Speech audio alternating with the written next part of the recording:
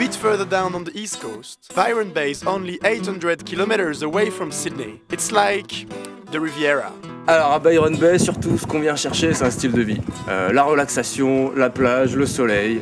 On the beach, we notice something really interesting. Male swimwear is getting longer and longer, while female one gets shorter and shorter.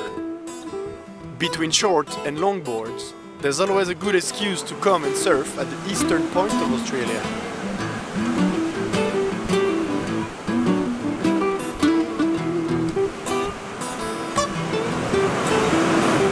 Byron Bay is a 24/7 party town. There you still meet some 70s trajects, a lot of seasoned workers and a lot of backpackers. Alors en fait, backpacker, ça vient du mot backpack qui veut dire sac à dos. Et les backpackers, c'est des jeunes qui viennent à l'aventure en Australie, souvent pour un an avec un visa Working Holiday, un an de travail et de vacances. Alors pour avoir droit au visa Working Holiday, il faut avoir entre 18 et 30 ans.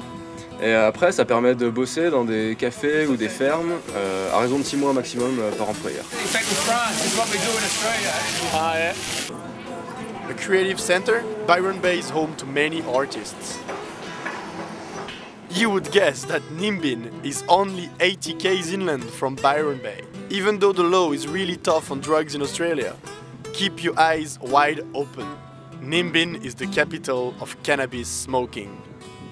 People come from everywhere in Australia, especially in May, for the Mardi Gras festival. Nothing to do with French Mardi Gras, the 300 inhabitants of Nimbin will try to get you to taste their weed and cookies. Alors ensuite, moi je suis retourné en France et Flo est redescendu sur Sydney et il était grand temps qu'il se trouve un job.